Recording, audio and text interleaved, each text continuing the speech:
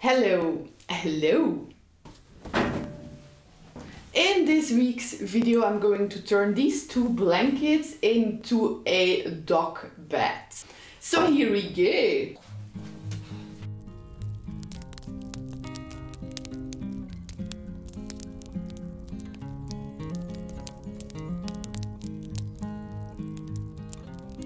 You first need to decide the size of your dog bed. This of course depends on the size of your dog. I made mine ridiculously large, but I love that about it.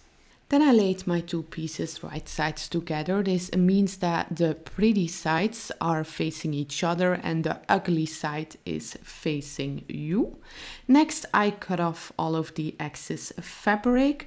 I will save this because I'm going to use it as stuffing.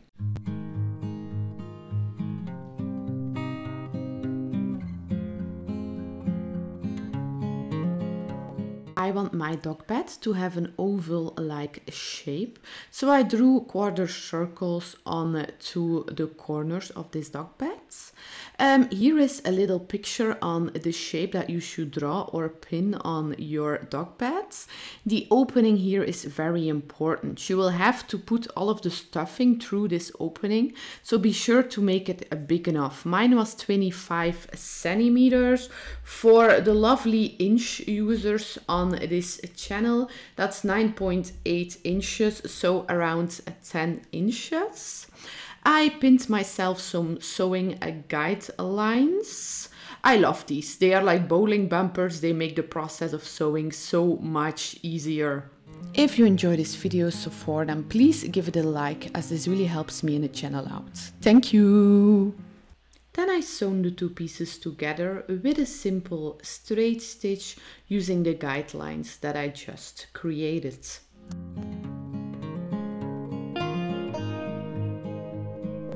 Then I cut off the excess fabric. Be sure to keep this, as this is handy stuffing.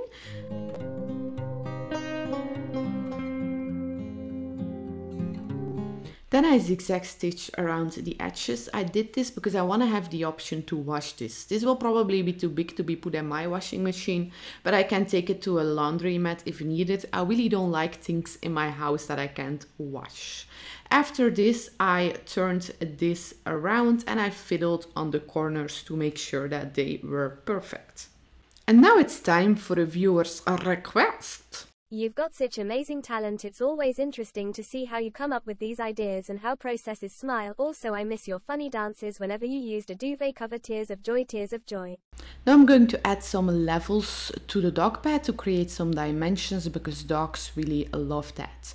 The first level that I added was a casing for a rope. You will see what this rope does on the ends. I drew the guidelines onto the fabric, 5 centimeters, that's 2.5 inches from the edge of the dog beds.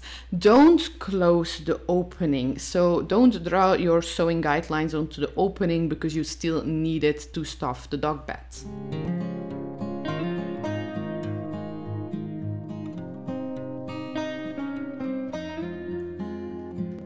The second level that I'm going to create in this dog bed is in the middle.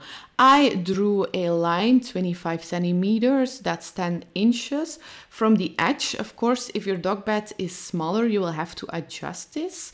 I advise on making the second level 1/3 of the size of your dog beds.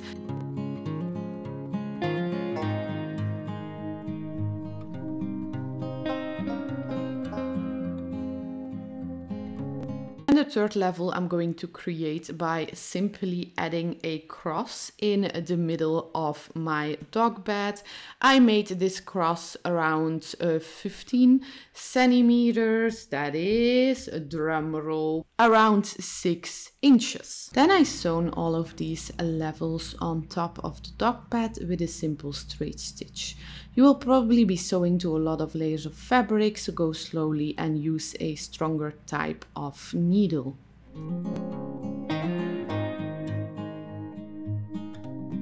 Before I'm going to stuff this dog bed with all of my fabric scraps, I threaded the rope to the casing that I made for it. I did this by pinning a safety pin to the ends, and now I can use this as a guidance.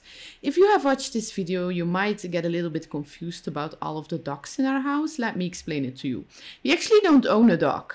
The one you see here right now is the dog of my best friend who is traveling, and the other one is one that we co-parent with my family-in-law.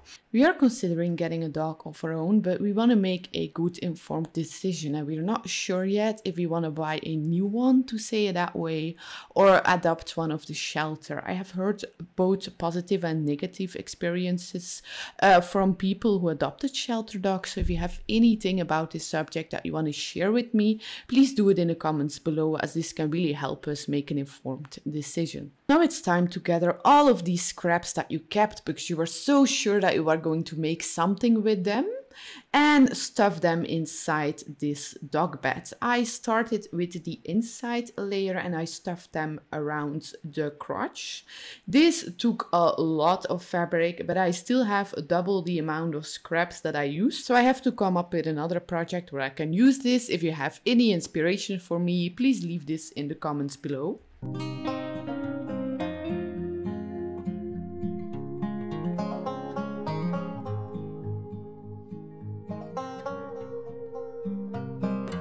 I'm done stuffing the first level, so I pinned it and I'm going to sew it closed with a simple straight stitch.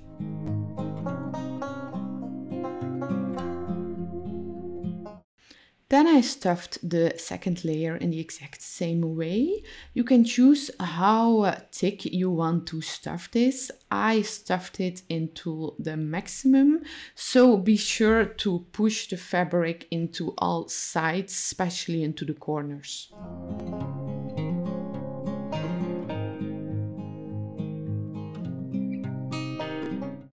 Now I'm going to pin the edge closed. If you added a rope like I did, and I highly recommend that, then you have to make sure that the rope can still move while you pin this. But this only has to be like a millimeter, so pin it a very short part from the edge of the rope and test that you can still move the rope around before you sew this. Before I can sew this, I had to fight the dog off. You can see this in the reflection of the window. Then I started sewing this, but my needle broke. I was like, seriously, it's the last thing you need to sew to end this project. So I added in a new needle, and then I could finally close this dog bed with a simple straight stitch.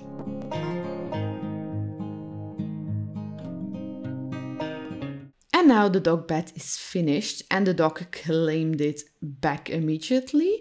I just wanted to show you what the rope does. It gives you the opportunity to pull the dog bed more tight, and some dogs really prefer this.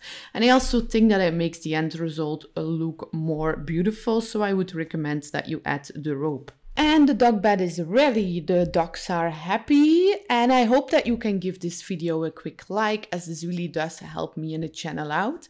Thank you so much for watching. Please give me your opinion on the dog bed down below, also on the shelter dog thing if you wish to. Okay, thank you so much for watching. Bye!